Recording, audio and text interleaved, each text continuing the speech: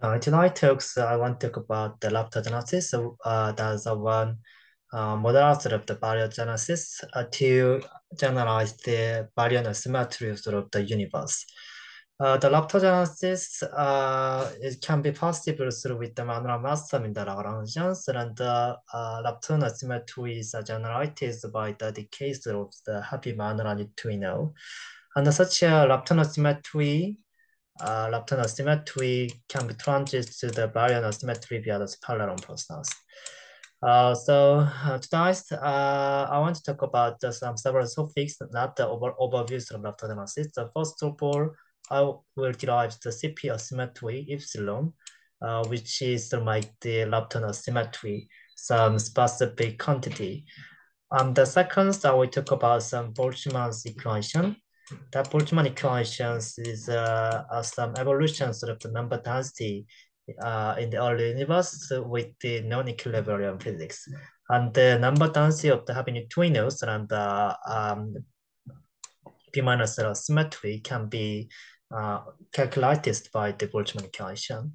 And finally, I will talk about some two possible solutions of the Boltzmann's equation. One is the weak versus out, and the second is the strong versus out. So, first of all, the first topic is the CP asymmetry. Such a CP asymmetry is defined as a difference of the two decay mode of the happy neutrino N1. So the case of the N1 has a two decay mode. One is the decays into the Higgs debulate and lepton debulate. Another one is the anti-Higgs and the anti-lepton. It is possible because the neutrinos is the matter particles, so antiparticles are itself.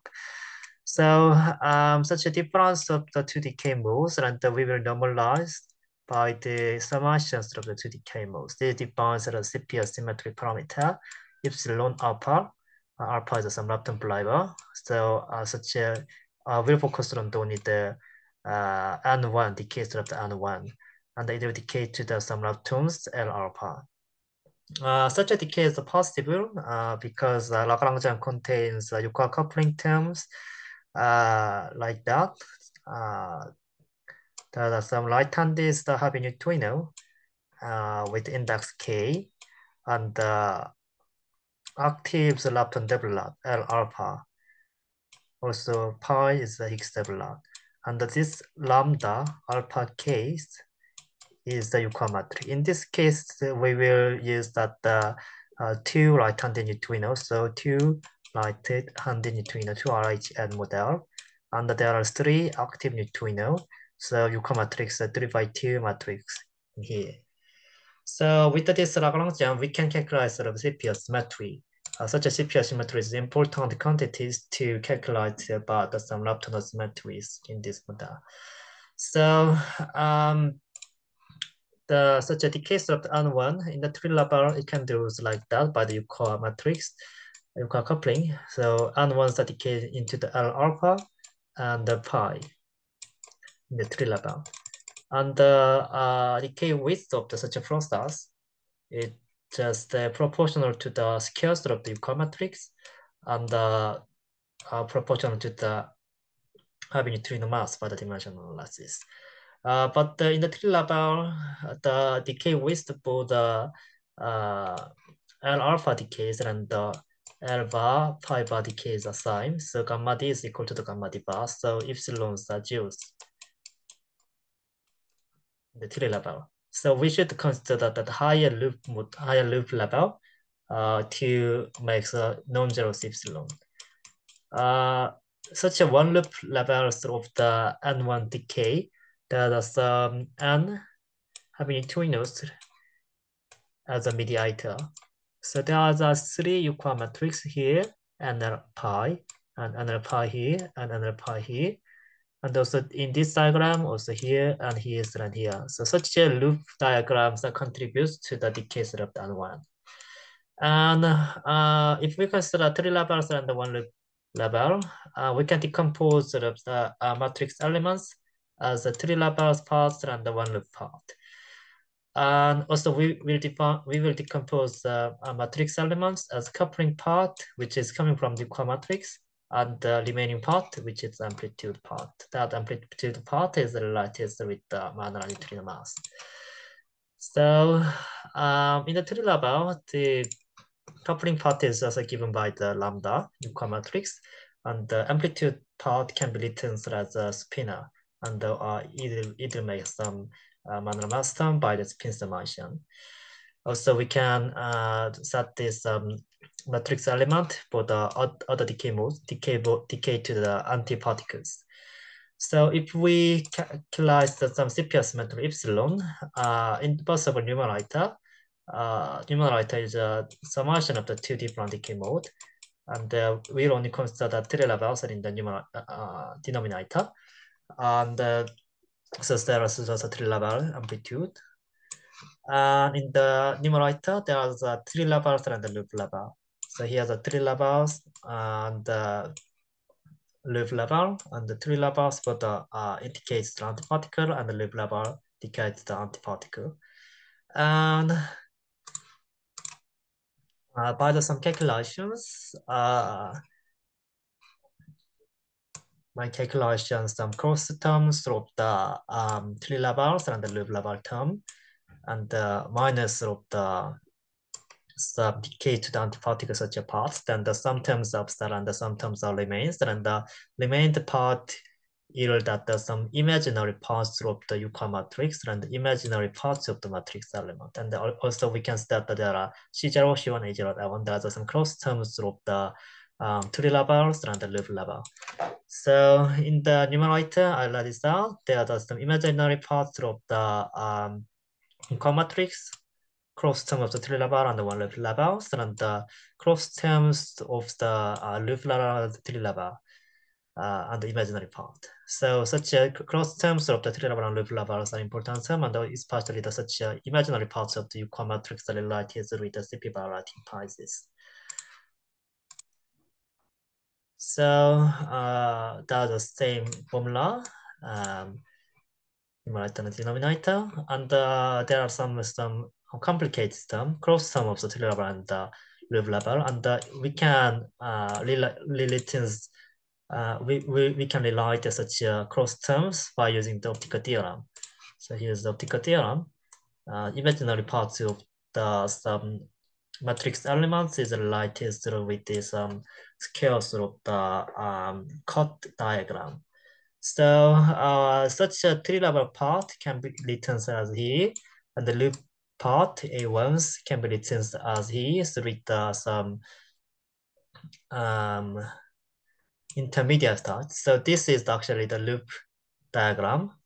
So loop diagram can be cut with intermediate start as R prime, pi prime, R prime, pi prime, intermediate start. So and decay to the Ln pi, and decay to the Ln pi with the three level. And the L pi is cut to the L pi by having a tree mediation with the three level. So we can write the cross term of the three level and the loop levels like that. So the remaining terms is the coupling parts of the three level case, and we'll assume that the mass hierarchy M1 is smaller than the other Habian neutrino. That we can only consider that only the N1 decay. Then from the loop diagram, there's a three Yukawa couplings here and here and here. There's a pi in here. So three Yukawa matrix, lambda, lambda square. And there are the Habi neutrinos appears as a propagator. So by the effective field theory, the one of the arms appear. And there are with some three, which factors coming from the C2 exist. And by using the Caesar relation, the active neutrinos are given by the MD squares, Dirac mass term over the Manor mass term. And MD square Dirac mass term can be written as the lambda square V square. You come matrix terms and the Bacon expectation value. Then we can relate such a lambda squares and arm as the active neutrino matrix, mass matrix arm over the Bacon expectation V square. And also remind that calculation of the I1s and AGO, such imaginary part, there are some intermediate state dot pi dot scatters into the pi r. Such amplitude also can be written as a spinor, and it will be also yield at the mass term by the spin summation. So that is some first our conclusion. So we can obtain the epsilon by using this formula. This is already we saw in the previous slide. So we'll insert the C0, the Euclid matrix couplings as a lambda, and C1 we already obtained. C1s can be written as a lambda and mu active neutrino mass matrix over the V scale. And then also C0, there's a lambda and the lambda scale C0 scale. And so we can know that the all the lambda, scale of the lambdas are offset, and just the remaining terms are m nu and v scale.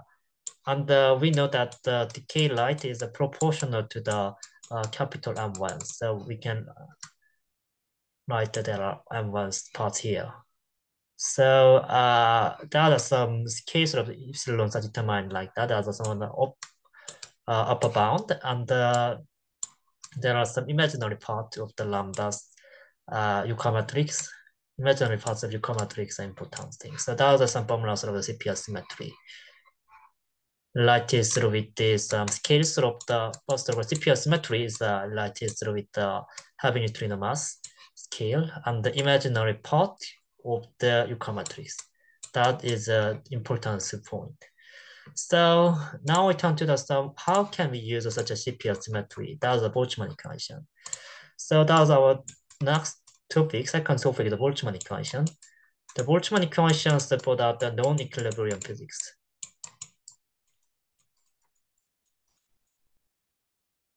So, okay. So such a Boltzmann equation can be written like that. And it's the number density, t is the time, and there's expansion effect because the universe expanded, so number density is the decrease because scaling factors are increasing. And by the decay light, n will be the reduced if the n is larger than the equilibrium density. But if the number density n is smaller than equilibrium density, then n will be increased. Such a term as gives some such impact. And you will change some of the variables. So first of all, time, instead of time, we'll use that, which is defined as the heavy neutrino mass over the T, temperature. So the change of the variable is just over the dt, and we can calculate like that, just equals time over T, and just a derivative. And in the bonus times, there are some relation between the temperature T and the time, small t.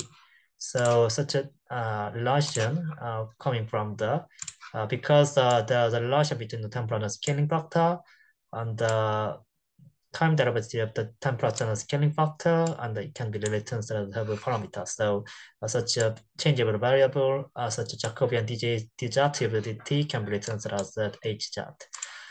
So we will change the variable number density to the conmoving number density, capital N, as a small n over the entropy density. Then the number density is unchanged by the expansion. So expansion terms that disappear if we calculate that. So the Boltzmann equation can be written like that. Conmoving number density and the new variable is that. And the decay terms can be written as a lambda over h jet. So also expansion terms that disappear by introducing of the conmoving number density. So there are two Boltzmann equations in the Leptogenesis. The first one is for the number density of the heavy neutrino. That's the same form already we saw. There's a decaying term. Decay terms are given by the decay width over the h jet. And the second one is n b minus l, b minus l symmetry. The first term is epsilon 1 d. That epsilon 1 is already defined in the first topic CP symmetry, because epsilons are defined as difference of the two decay most of the n's, so it generalizes the b minus l. But there is additional washout term. Inverse decay can remove sort of the B minus asymmetry. So if the B minus was positive, then the washout terms removes such a B minus asymmetry. The general solution form of the B minus symmetry can be written like that. If there are the initial B minus symmetry, then it will be reduced by the washing out term, but we'll ignore that because we'll set the initial B minus symmetry as 0. And we can write some B minus symmetry solutions as multiplication of the CP symmetry epsilon and the kappa. Kappa is called efficiency factor. It can be obtained by the solving the Boltzmann equation numerically. That is some efficiency factor. Efficiency factors, it can be written like that. From the second Boltzmann equation, and there are some n and 1s. So n1 number dances are located there. So such n and 1's term requires that some numerical solution from the first differential equation. And so that the washout terms are multiplied by the exponentials of the minus. So such a bind B minus asymmetry should be consistent with observed baryon symmetry. Observed baryon symmetry is a parameterized as the baryon to the photon number ratio. Baryon numbers in the numerators and the photon numbers in the denominator. And such a B minus symmetry can be translated to the baryon symmetry via the Polaron factors. Polaron factors are given by the such a formula: numbers of the fermions, 3 numbers of the Higgs is equal to 1, and also dilution factor because leptogenesis occurs some specific approach, and such a baryon to the bottom number ratios can be obtained by some recombinations styles. So photon numbers are diluted, so such a factor is necessary. So by using that all the value, then the first of all such a baryons to the photon number ratios observe the baryon symmetry of the universe at 10 to the minus 10. And from the formulas and using all the values of the Polaron factors and the dilution factors, then the binary B minus symmetry should be the 10 to the minus 8 because this factor is 10 to the minus 2. And usually the efficiency factor is 10 to the minus 2. So the required CP symmetry is 10 to the minus 6. This is just talking about some scales of some such a value. And the epsilons are determined by the some Euclid matrix, y some things, and the y is actually the all scale of the y is the all disappear. And there will be the some heavy neutrino mass and active neutrino mass and the vacuum expectation value. And we can set the such active neutrino and the vacuum expectation values are some fixed value. So epsilons are actually determined by the scales of the heavy neutrino mass. So there are some lower bounds of the epsilon for the enough observed baryon symmetry. So there's also lower bounds of the capital R that is 10 to the 9 gigaelectron volt. Is called some Davidson balanced bound. Also, there's some of the thermal and the standard leptogenesis case. If we use some other model like Lazaran leptogenesis model, such a bound can be lowered down. So I will talk about some final topics so we understand what's out. Some positive two solutions of the some Boltzmann equation.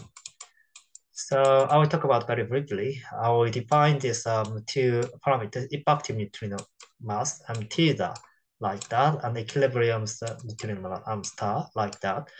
The points of such definitions, if we define the parameter k as the light years of theta and star, then it becomes the comparison between the decay width and the Hubble parameter.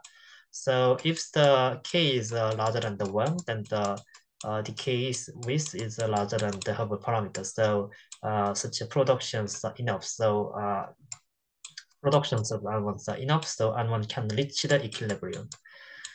Such a parameter k can be rewritten as like that. So if the heavy neutrino mass is large, then the K becomes small. So N1, such a neutrino cannot reach the equilibrium.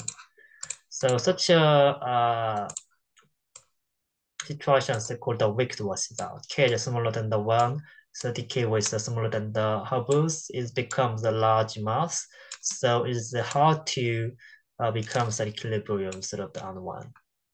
So in this case, the number density N1s are given like that. They reach the equilibrium, but at a very slightly, very short moment. That's equilibrium. That's the line, and it will be decays promptly. It is called a wicked acid algorithm of the Leptogenesis. The opposite is a strong acid R. The K, such a parameter, is larger than the 1, so the K width is larger than the Hubble because of the small mass, so it can be, and 1 can be reached the equilibriums very earlier. So that's the line, the equilibrium, and these lines is the number density, and it reaches the equilibrium, and it decays with the equilibrium, so Leptogenesis occurs.